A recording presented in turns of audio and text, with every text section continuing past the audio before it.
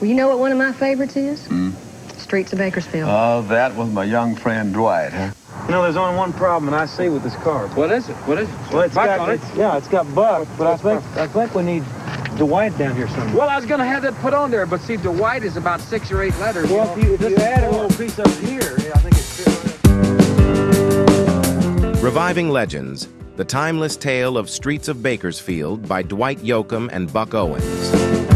Our story begins in the late 1950s, an era dominated by the king of rock and roll, Elvis Presley. 8 #1 country hits in less than 2 years left an indelible mark on the Billboard charts. But as times changed, so did the country music scene, leading to a 19-year gap between Elvis's country chart toppers. Fast forward to Bakersfield, where Buck Owens, the pioneer of the Bakersfield sound, had his own share of glory.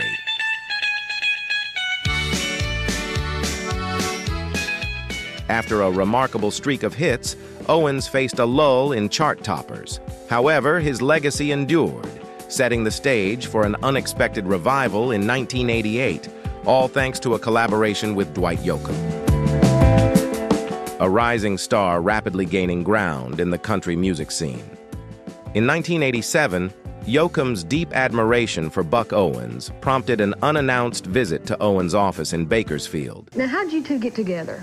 Well, Dwight came to Bakersfield one day. He was booked at the fair, and he walked into my office. He didn't write, he didn't call, he didn't do anything. And he knew he'd been booked there for 6 months, and he walked in and told my secretary, he says, I'd like to see Buck Owens.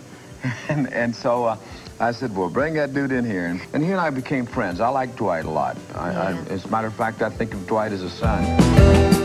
This encounter sparked a unique partnership, bringing Buck Owens out of a brief retirement. The reunion of Dwight Yoakam and Buck Owens was no coincidence. It began with a surprise visit and culminated in a memorable performance at the Country Music Association's 20th anniversary television special.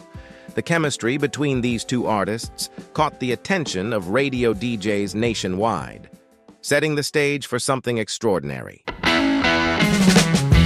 Now let's delve into the heart of our story, the inspiration behind Streets of Bakersfield.